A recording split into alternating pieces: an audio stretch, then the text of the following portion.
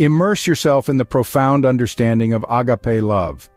Originating from ancient Greek, agape is often referenced in 1 Corinthians 13:1, signifying the highest form of love.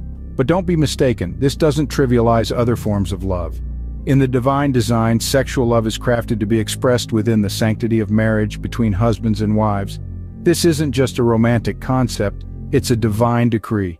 All genuine love, in its many forms, has a single origin, God, because God, as 1 John 4:16 teaches us, is love.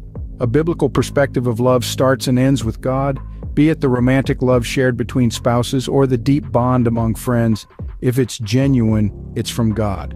The best way to love others? By loving Him most. Dive into this understanding, unravel the true essence of love, and see your relationships transform.